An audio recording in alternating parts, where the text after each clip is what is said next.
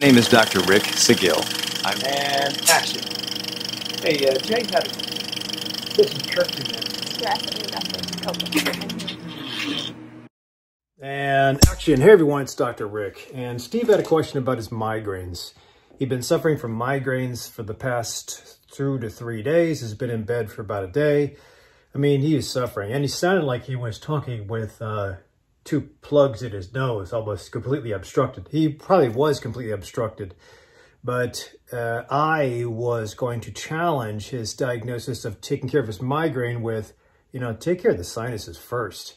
And then maybe the migraine will go away. So if this is the first time you're finding me, please hit the subscribe button down below if this helped you, because it helps the channel. And share this with other people, because I can tell you now, with bonfires that were burning at the ends of the driveways to tell all the kids to come to trick-or-treat this way, and then with the fall occurring and the leaves falling and the dogs and cats shedding, and then with the candy that you might have been indulging in, and maybe some extra stuff and beer, and then just the plain stress of not being able to sleep and the immune system being bad, everybody's going to have congestion. And when you have congestion, fine. When you have congestion and it happens to be COVID, a lot of people are going to be thinking, should I get the swab?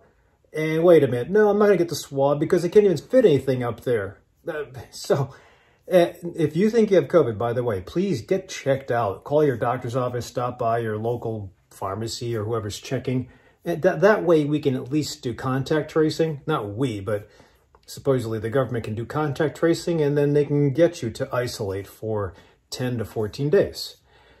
And then check out my videos on how to take care of COVID. Otherwise, this is Steve's sinuses. He had a CT scan because I asked him, how do you know you have a polyp? Because it sounded like he was told he had a polyp from his primary care doctor, and then his primary care doctor sent him over to an ENT, that's ear, nose, and throat specialist. And they're going to cut the polyp out or do something, but I said, hold your horses there. So let's go through the dynamics and you'll see where I led him to. So this is a sinus CT scan. It's kind of like looking this way at somebody's sinuses, but you just kind of slice the head this way and you can see right into the orbits, the brain, the septum. This is the middle septum here. This is the cartilage here. That he probably broke when he was a kid. Now it's hard to find a perfect septum that's straight up and down in the middle. Usually it's bent one side or another.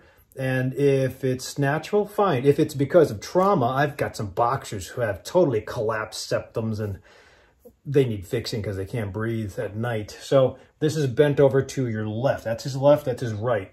So it's bent over to his left. And look here, there are, without going in too much anatomy, those are the orbits. These are the maxillary sinuses right here.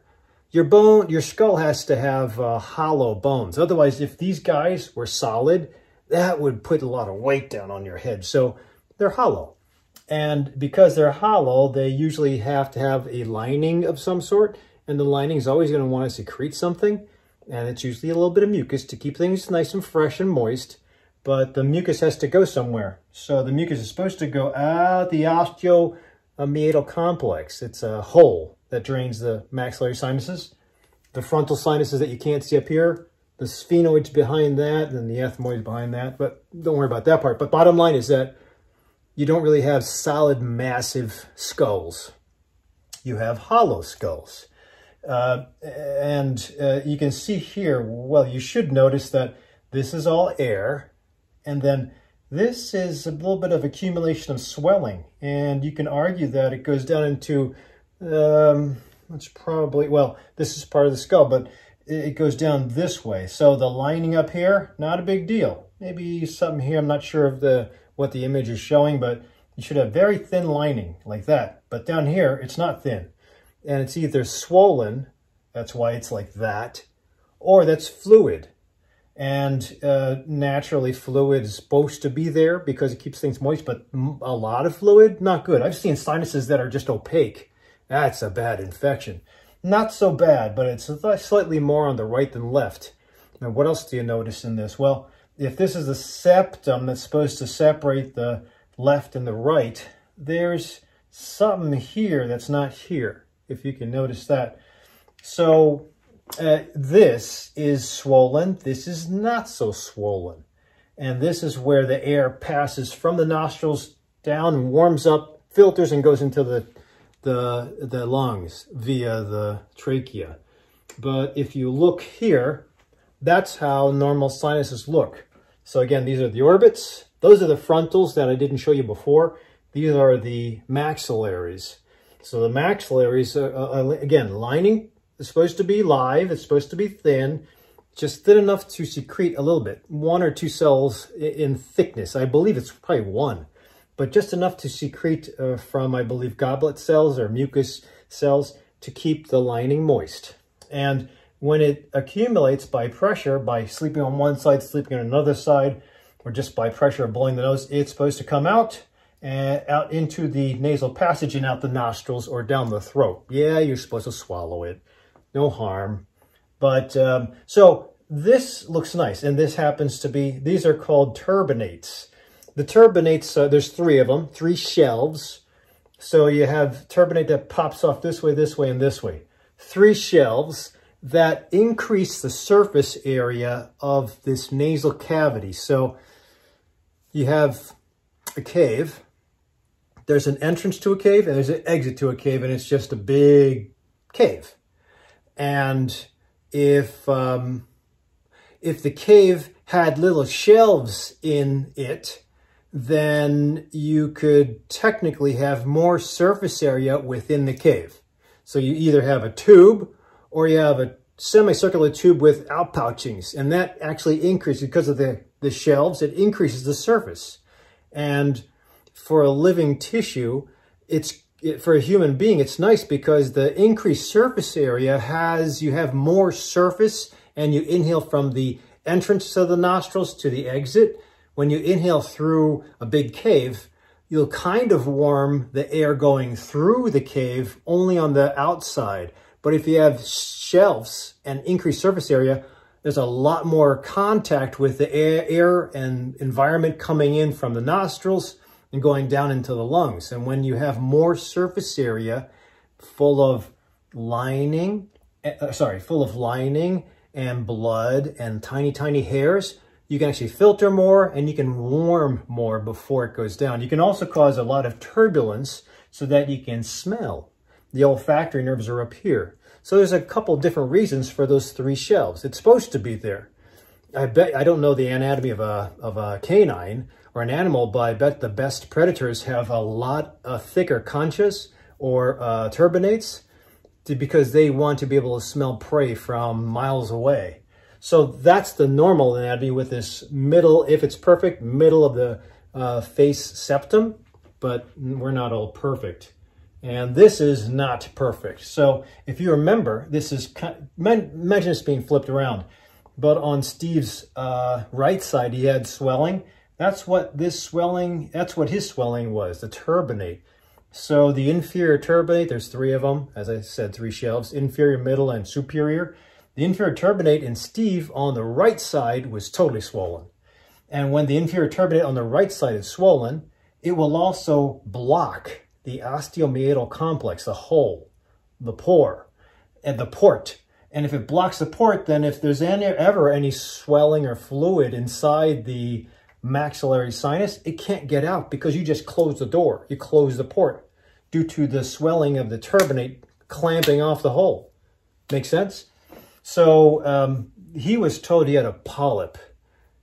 And I have a picture of a polyp a couple of slides down, but if he had a polyp, that's fine, but we'll get to that in a second. The easy answer for the surgeon was cut the polyp out, and that makes sense. Or open the hole surgically, and that makes sense too. So if you open the hole, stuff will drain out.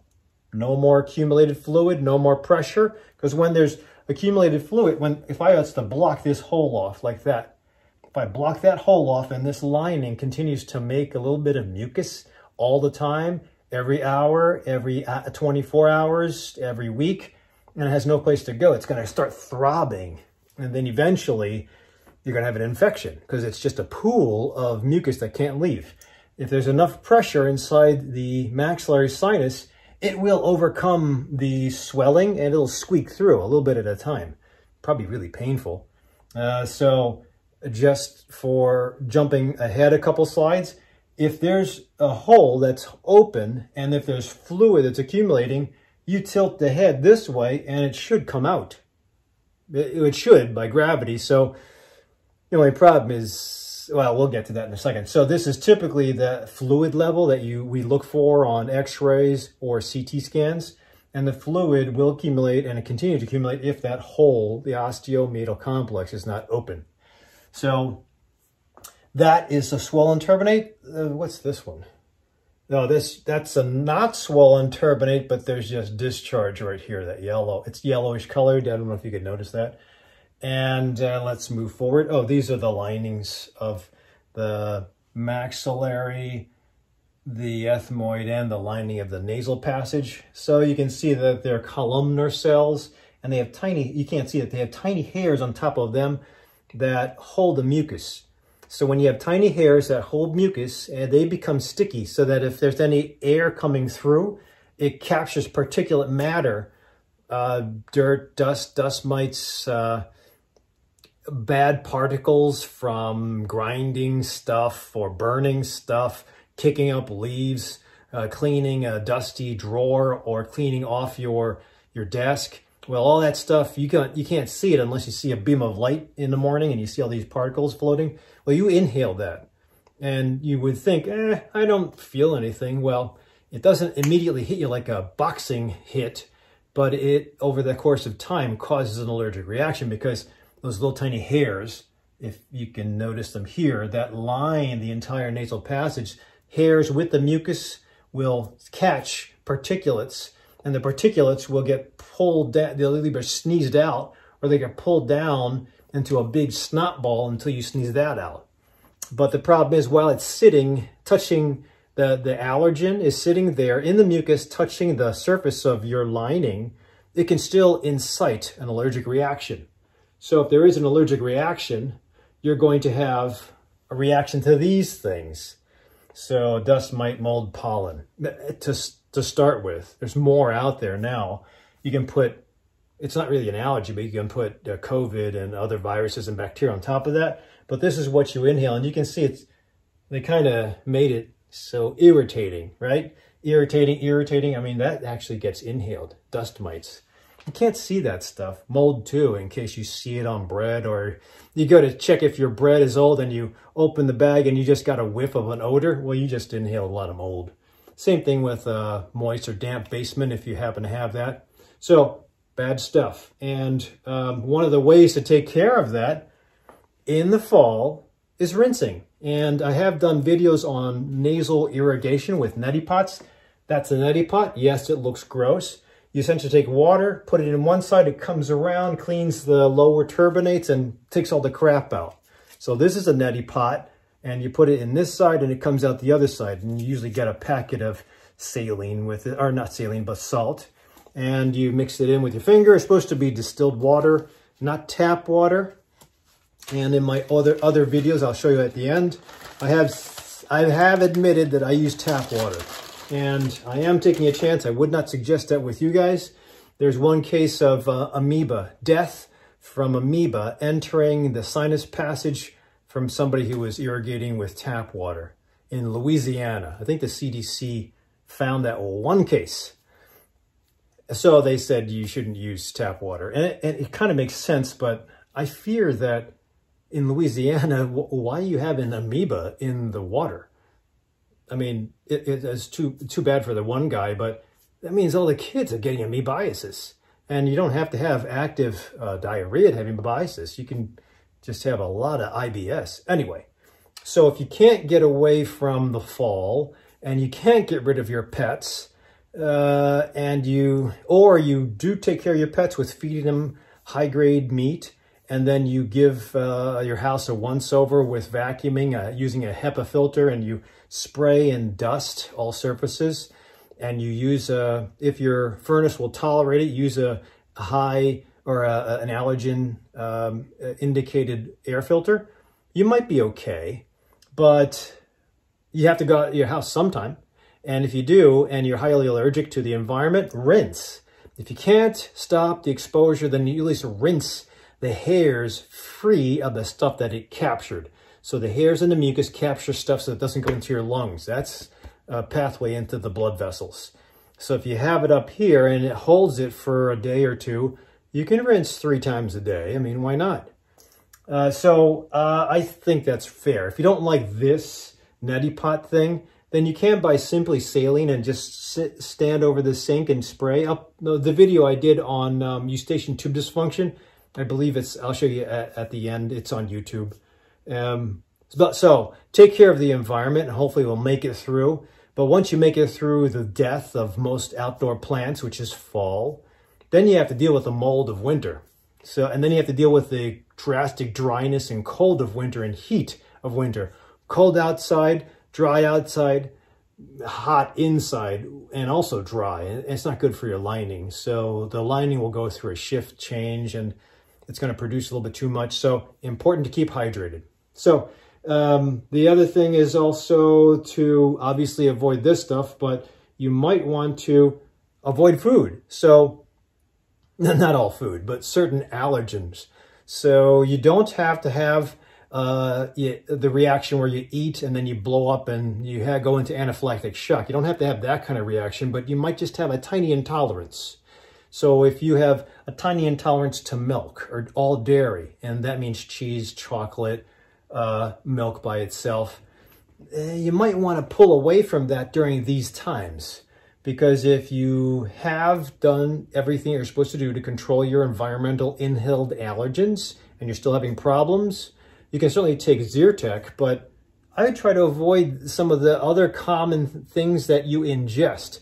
So you can certainly do your best to avoid the environmental stuff, but you can also do your best to avoid common allergens. And these are the foods that commonly cause a little bit of intolerance to a terrible anaphylactic shock. So I'd say you might want to pull off these for a month or 2 months and see how you do, tolerate, get things under control, make it through the change in season and just be into winter and see how winter goes. So if I was going to do a withdrawal or elimination diet, in addition to the neti pot rinsing, I'd be very diligent, at least until December, like Christmas time. Not much to ask. You can still eat other things, just might want to hold off on these things. So some of these are cool. And even if you're plant-based, you can still do this. If you're carnivore or keto or paleo, you can still try this and substitute other things for the time being, but just to get through the allergens. Otherwise, you're going to have to go for the medicines. So this is a picture of the tiny hairs of the nose. Now, you would think, oh, I just cut them. But these tiny hairs are almost like these. These are facial hairs. And you can't really cut these facial hairs. They're deep inside the nasal passage. You can cut the external ones, but you can't cut the ones on the inside. And they're supposed to be there.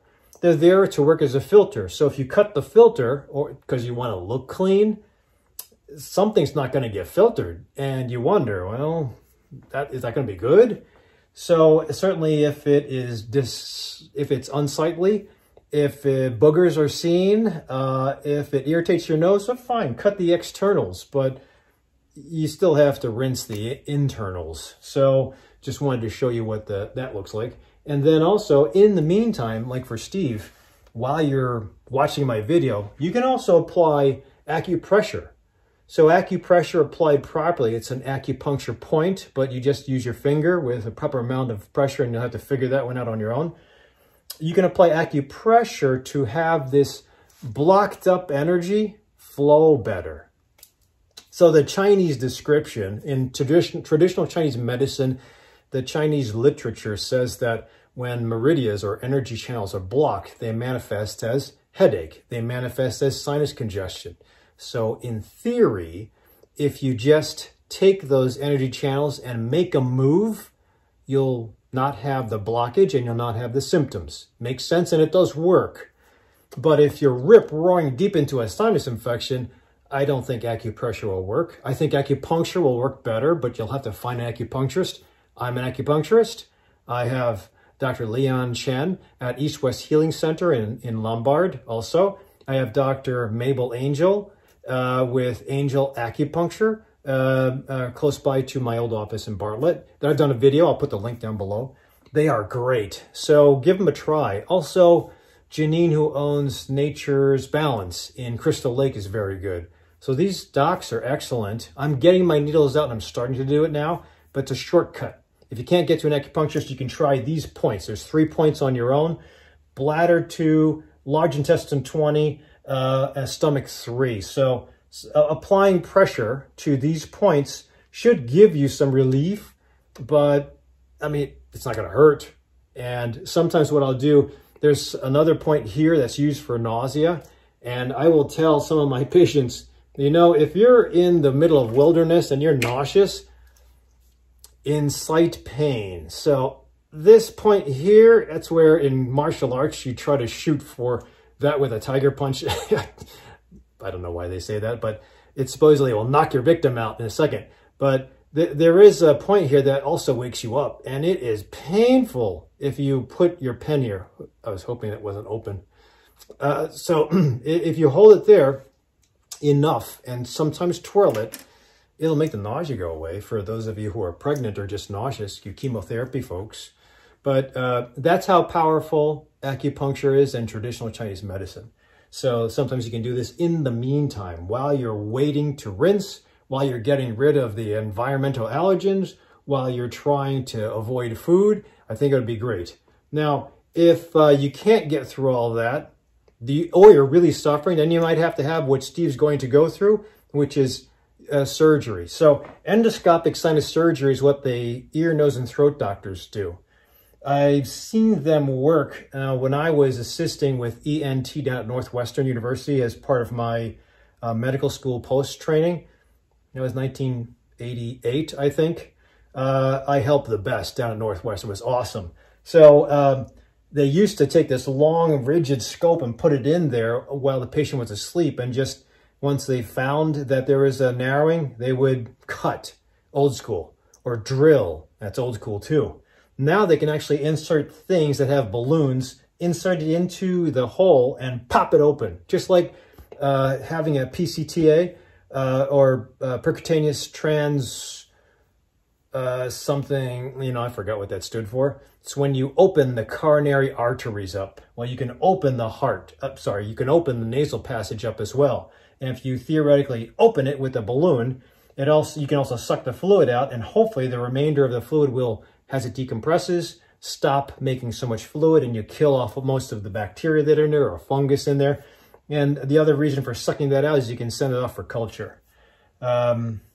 So let's see. The other thing you can do, aside from opening the hole, is cutting polyps out. So as Steve said, he had a polyp. These are tiny polyps. I do not think people can have these tiny polyps, but usually when they talk about cutting polyps, they talk about cutting the turbinate out. So that shelf, they just cut the whole damn thing out. And if there's nothing there as far as a shelf, then you go back to that original cave. Perfect. That's great. No more swelling, no more obstruction. But I think you need that surface area for something.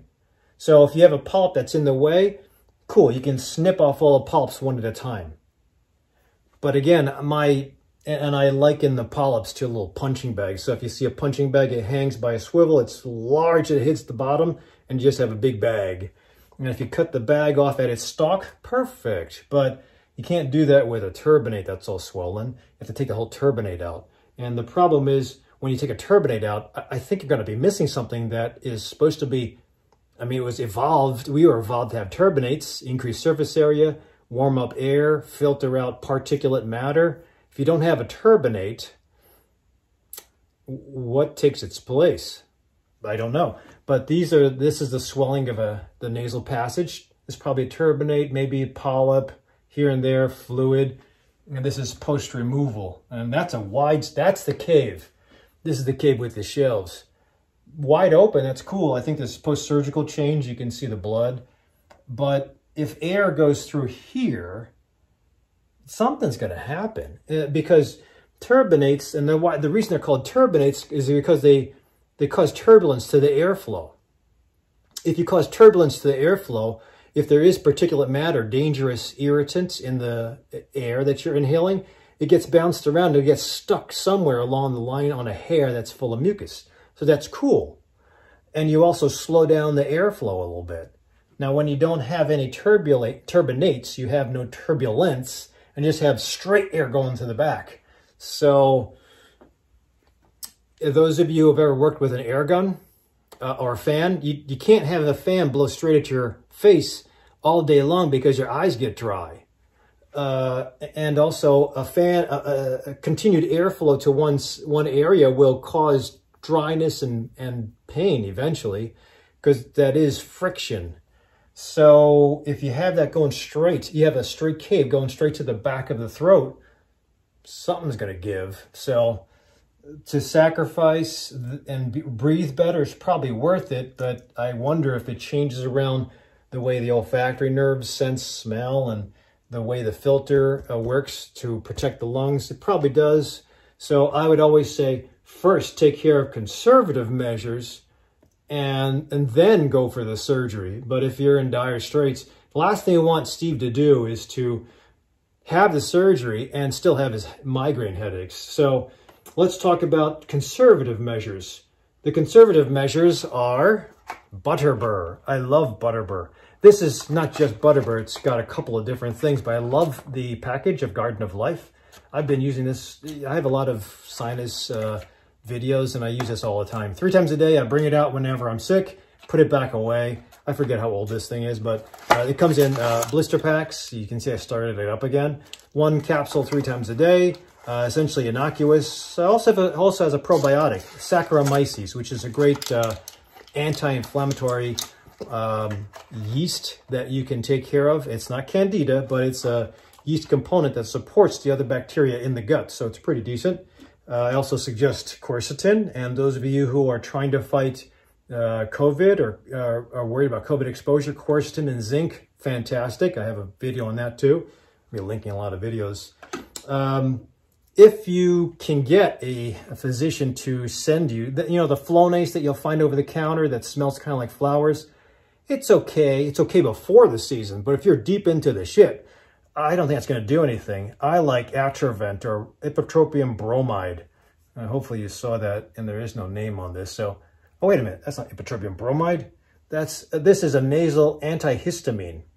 Azelastine is a nasal antihistamine, and it theoretically sprayed on will decrease mast cell response, and also gets into the mucosa and systemically works like Claritin or Zyrtec. Sorry about that. So that's a different antihistamine spray that also decreases swelling, which is pretty good. If you have to rely on an antihistamine, do this because it's 2 for 1. After you rinse with the neti pot thing, or if you want to go old school and just sniff from the faucet, which I don't suggest, then after you dry everything out, get all the fluid and the snot out, you spray 2 sprays of this, or you spray 2 sprays of Atrovent. This is for people who have severe issues and trying to open up fast.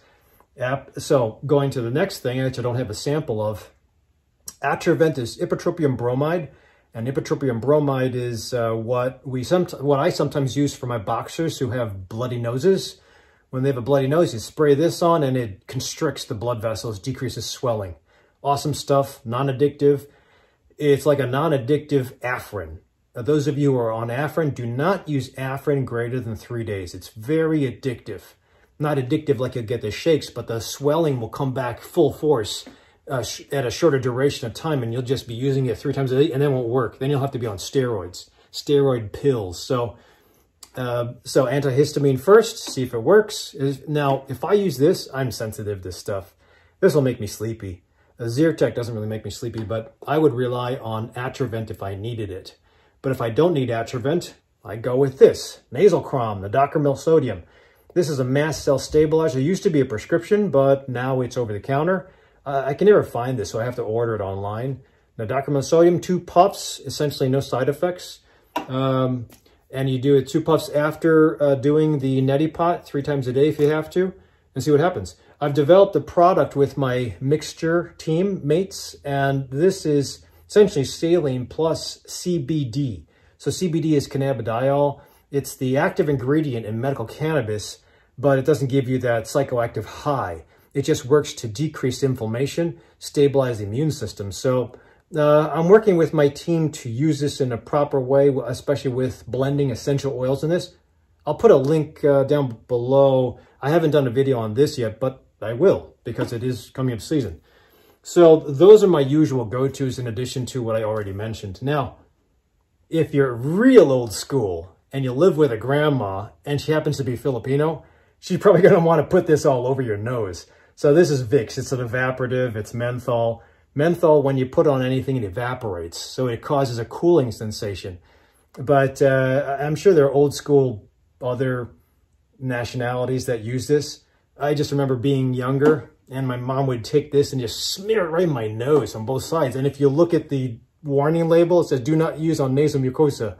So, I mean, in the Philippines, you use it for ankle sprains, skin infection. If you sinned and you go into church, you put it on your forehead. If you have a stuffy nose, you put it on anything. So it isn't going to hurt, but it's just menthol. And you should follow the rules as far as use. So that is my, and then if you still have problems, or if this is truly a migraine, then you need your migraine medicine.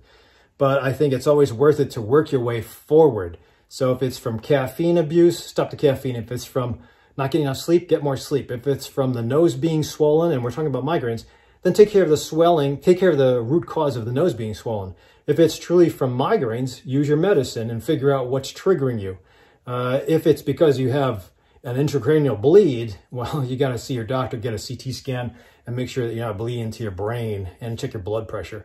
Blood pressure and stress will do it too. So in this time of elections, COVID, unemployment, I think you have to work on calming practice. So those of you who are around the Bartlett area, I am doing a breath exercise routine or breath exercise class on Sunday. I'll put that link down below. There's going to be a lot of links there.